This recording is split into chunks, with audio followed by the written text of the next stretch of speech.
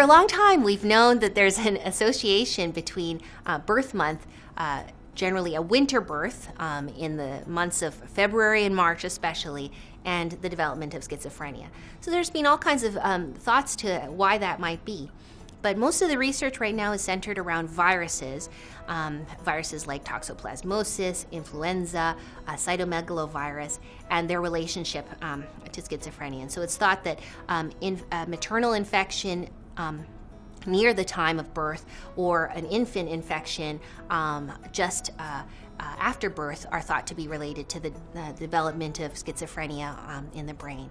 Those infections are more likely to occur in the winter, and so that's why that relationship is thought to occur. The other possible etiology is vitamin D.